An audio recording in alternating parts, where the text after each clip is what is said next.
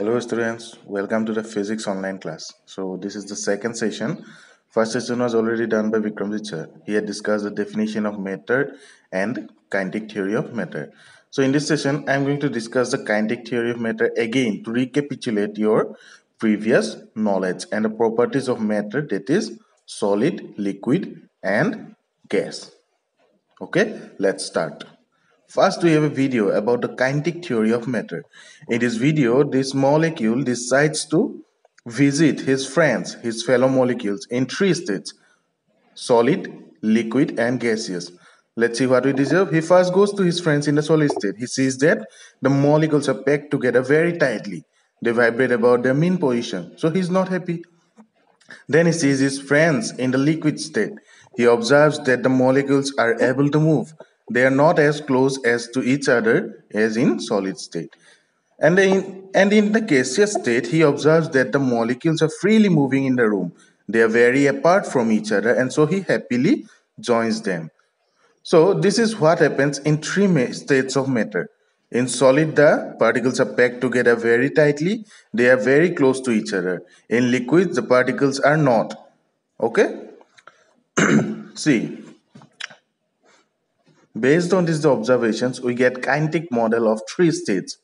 So this one is the kinetic model of solid state, according to which the particles in the solid state are very close to each other and vibrate about their mean position. So let's see, since the particles are very close to each other, the intermolecular spaces between them is very small, and that is why they attract each other with bigger force. That is, the intermolecular forces between them is very strong. So in liquids, the intermolecular spaces are very small. That is why the intermolecular forces are very strong. Okay, so let's see the kinetic model of the liquid state. So in this, the particles are not as close to each other as in the solid state. They are able to move a little more freely than in the solid state. So this is what we get for the solid state. In liquids, the spaces between the particles are larger as compared to the solid state. So the intermolecular spaces for the liquid are larger as compared to solids,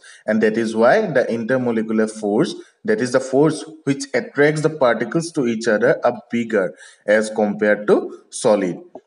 Okay. In the kinetic model of gaseous state, we know that the particles are freely moving. The spaces between them are very large. So the intermolecular spaces between the particles in a gaseous state are very large. That is why the intermolecular forces between the particles of the matter of the gaseous state are very weak. The gases have a very weak intermolecular force of attraction, and that is why, since they has a very large space between the particles, the intermolecular spaces are very large. That is the reason why gases occupy the entire space that is available to them. So in a room, they occupy the entire space, the entire room, because the particles are very apart from each other. Okay.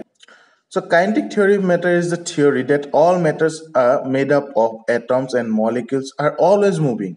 These particles hold kinetic energy and move around in random direction. In higher temperature, the particles have very high energy, and in low temperature, the particles have less energy. The more energy a particle has, the faster it will move. So from these observations, we get the kinetic theory of matter. Okay, kinetic theory of matter for solid, liquid and gaseous state. So these are the main 5 points of kinetic theory of matter. See, matter is made up of tiny particles. There is a spaces between molecules in matter called intermolecular spaces.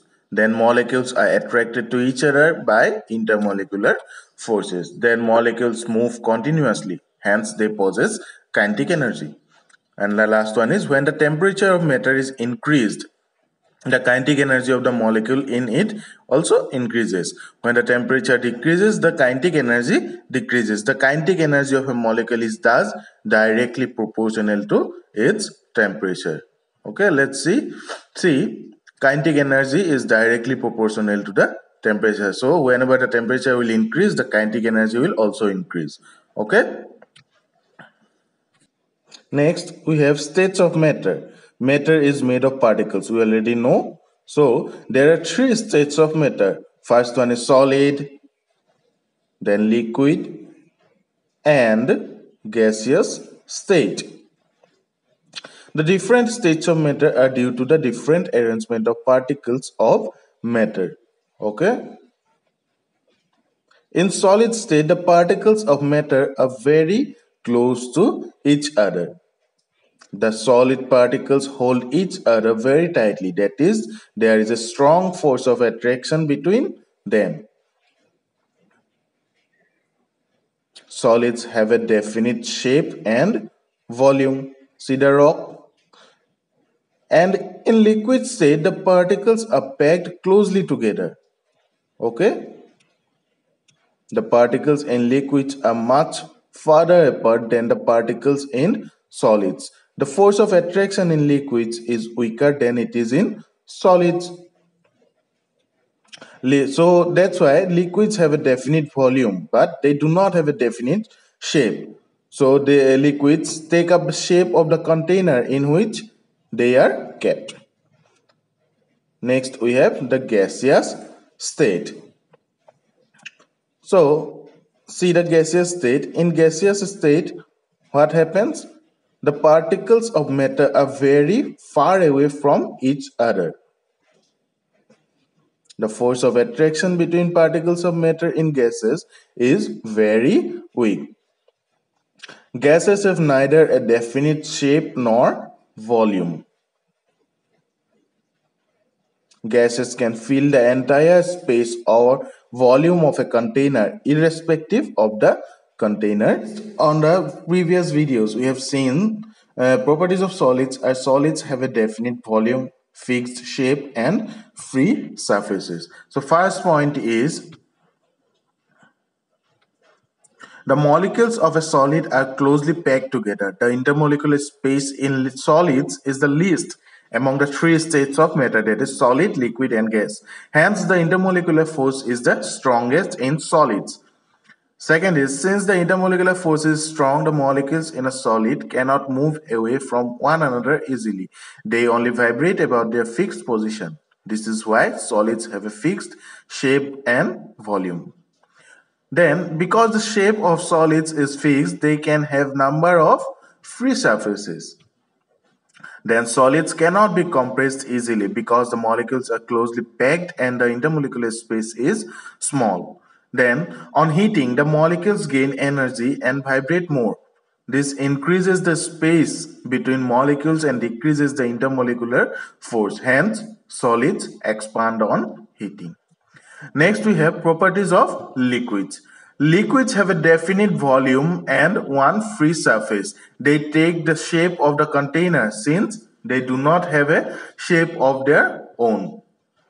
So the first point is the molecules of a liquid are not as closely packed as those of solids and can move over one another easily. Hence, liquids can flow. Then, since the intermolecular force is weaker, liquids cannot maintain a fixed shape. This is why they have only one free surface. Then the intermolecular space is only slightly larger and the molecular force only slightly weaker in liquids than in solids. Because of this, liquids cannot be compressed easily. Then we have when a liquid is heated, the molecules gain energy and move more easily. The intermolecular space increases. This is why liquids expand on heating. Then, since the molecules of a liquid are in constant motion, they collide against the walls of the container, thus exerting pressure on the container on all sides. Then we have properties of gases. Gases do not have a definite volume or shape. Okay. The first point is the molecules of gases are loosely packed and far apart from one another. Then the intermolecular space is the largest among the three states of matter, and thus the intermolecular force is the weakest among the three states of matter, that is solid, liquid, and gas. So gases can change their shape and volume easily and expand to fill any container. Then, since the intermolecular space is so large, gases can be compressed easily. Molecular force in gases is very weak. Their expansion on heating is much more than that observed in solids or liquids. See, the molecules of gases, like those of liquids, are in constant motion. They collide against each other and against the wall of the container, thus exerting pressure on all sides. So these properties of solids, liquids, and gases, those are all given in your book. So I'll not send any PDF for this video. So write it down from the book, okay? And this much is for today. In the next class, we'll discuss the cohesion and adhesion. Okay? Thank you so much.